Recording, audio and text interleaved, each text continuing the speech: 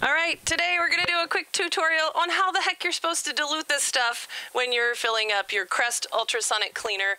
Everybody loves the Crest Ultrasonic cleaner. It's, in my hands. I bought it just to shut up Lewis, who swore it was so great, and so I bought it to do experimental testing, fully expecting that I would find that it really didn't matter practically for cell phone boards, but it absolutely does.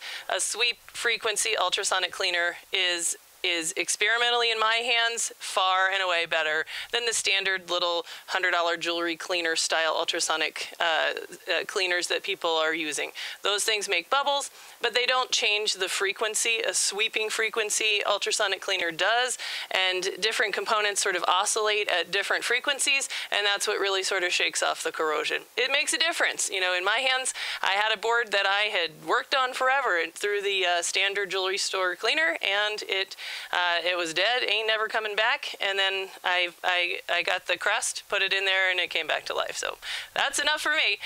So how do we use the thing? We're going to need to, you need to do a little review of your basic metric unit conversion and stuff that you remember from good old general biology that I used to teach.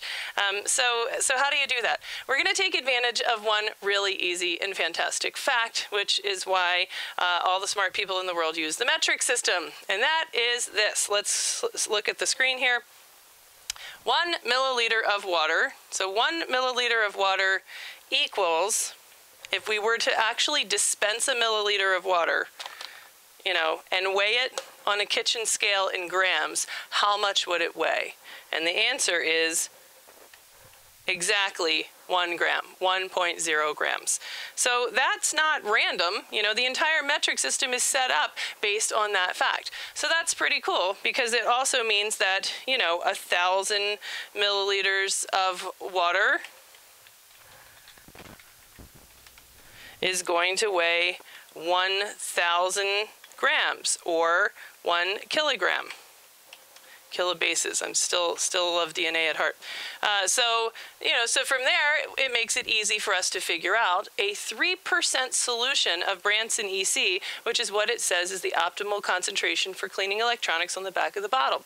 So for your Crest, or for your ultrasonic cleaner, Branson or whatever sweep frequency brand you're using, you too can figure out how to make this exact 3% solution without having to go down to the meth house and steal a bunch of graduated cylinders. All you need is the scale that you're probably already using for, mailing stuff, or your kitchen scale, or whatever you're doing. So here's the deal. Let's say that we wanted to fill up a Crest that was, let's say that it was a 1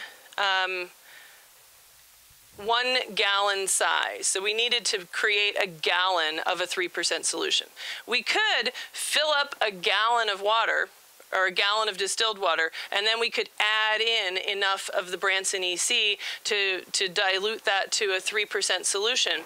But by doing that, we've actually increased the total volume, right? So let's say it's 100 milliliters of Branson EC we need to add to the gallon, for example. Then you actually have more than a gallon, so now it's not really 3% anymore, right? So what we're going to do is we're going to experimentally create a 3% solution using our kitchen scale. All right, so here's the deal.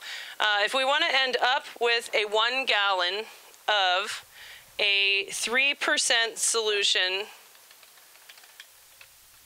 of Branson EC, then how much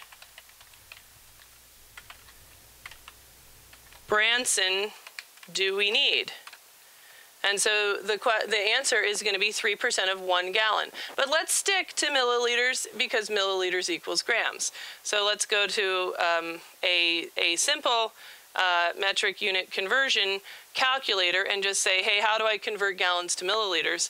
And it says that we can convert 1 gallon to 3,785 milliliters. So let's go back here, and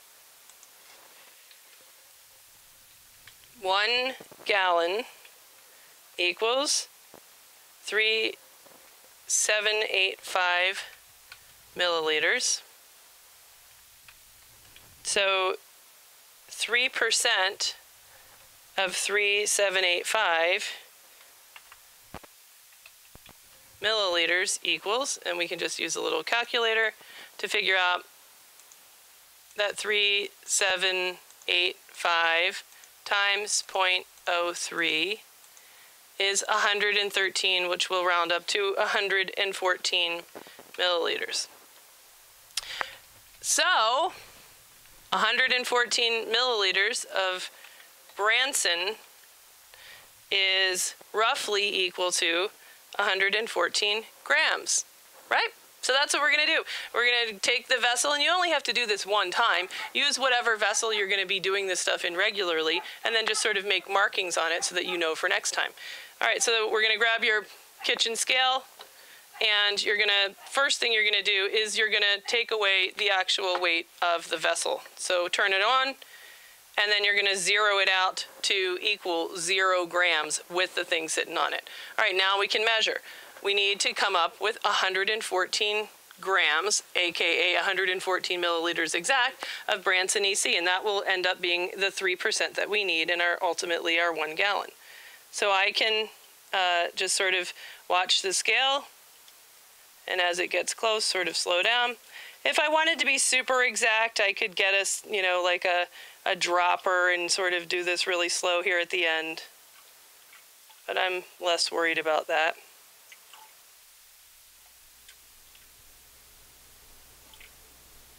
Okay, 114.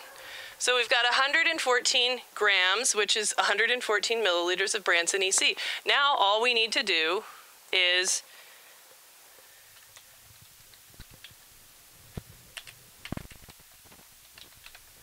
bring up the volume to equal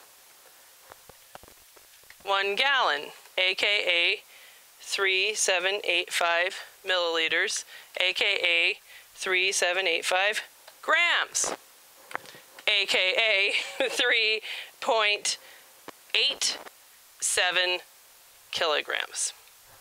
Okay, so now I can take my distilled water and I can use that to raise the volume up, just paying attention to my scale until it says 3,875 grams. Now what I'm going to do first is I'm going to make a marking on here for next time, and it's going to say 114 grams Branson EC. Now next time I just have to fill it up to the line as long as I keep this vessel around. And then from here, I'm going to fill this up to distilled water. I actually just made some for my crest, so I'm gonna put this back and not waste it. But that's the plan. You would just pay attention to your scale, and you would add distilled water until you get to 3,875 grams on the scale. It might kick over to kilograms, where it would say 3.87 kilograms, and then you're done. Then you have exactly 1 gallon that has exactly 3% Branson EC, and that's really the best way to do that. And if you don't have a crest yet, you're going to be, you might be excited to know today is July 1st, 2015, and I have a feeling that coming in the next few weeks that there's going to be a giveaway on the iFixit Pro Talk boards. Maybe, maybe not, but I kind of have a feeling that they're going to give one away. So that's going to be really cool. So look for that. If you haven't signed up for Pro Talk for MyFixit, you know, go do that. It's a great forum where lots of pros are sharing information, and you might win a crest. They're expensive, so it's definitely a good way to get one. And that's how you would fill it up. Now I'm going to go back to cleaning these boards.